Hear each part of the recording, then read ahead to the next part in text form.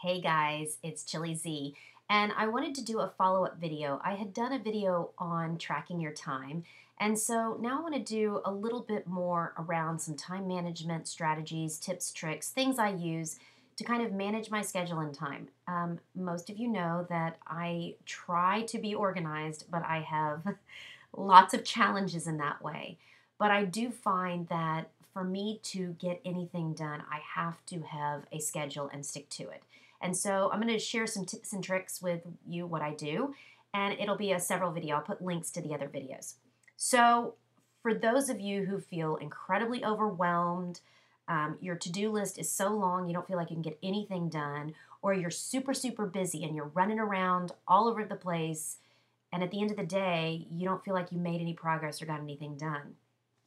Um, you know, we all have the same 24 hours, and it's really what you do with it that determines your future. And I think that we get into the busyness of things and the checking off things and the doing of things, and then a lot of time wasting things, and we're not getting done the things that really matter, that really move us towards where we want to be. So in this video, I did the video tracking your time, where does your time go? And in this video, I'm going to talk about a couple of tips and tricks, and there'll be a couple other videos about that, about goal setting and about tools and systems I use.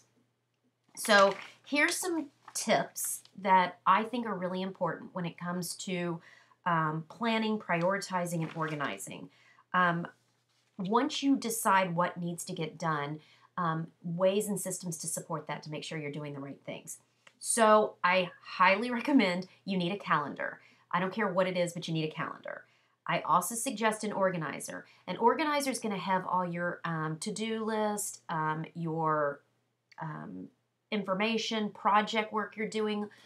It can have customer information in there, but something that you either carry or have in your phone that you're using to organize activity outside of calendars. So a calendar is really going to be the month view or day view or whatever, and time bound. Then you have all your to-do list and other activities that may not have date-specific items for that. Something that works well for some people is to create a routine or schedule. So let's say, for example, we do like training Tuesdays. So you could have Monday through Sunday and then every day be a theme, or you can take day 1 to 31 and then have different times, or the first week of the month you do these things, second week you do these things. I know a lot of the leaders use a calendar that activity way. And so it helps determine what they're going to do. Like maybe it's a callback day and they call all their customers. And then maybe one day is a team day and they're calling all the people on their team. So the theme of the day determines the activities and tasks that they would do in the day. For me, I have a couple of days like Training Tuesday. Monday is always the director call. So I kind of plan around those activities, but I don't my schedule moves around in the things I'm doing, so I don't use schedule and routines other than on Tuesday is a learning day for me because I'm doing that training. And if I don't do the Cincy training live, I try to pick up something during the week. Learn to say no. Now, this is a really big one. You need to say no to all unimportant things and distractions. And I'll get more into this in a different video about unimportant. But I'm talking about the phone, the text, the email, Facebook, the time suckers. Say no to those. And then I'm also talking about activities that pop up. A friend calls to go do something, and it really doesn't fit with what your priorities are, and it needs to be something you say, no, not today. Can we do it another day, right? The other thing to think about is time boxing of activities. So what you're going to do is you say, okay, I'm going to make customer calls for 30 minutes, or I'm going to do the Cincy training for the next 30 minutes, next hour, and time box it. Turn on your timer on your phone, or you can get one of the old-timey timers or on your microwave or whatever, and set the time. When it goes off, you stop.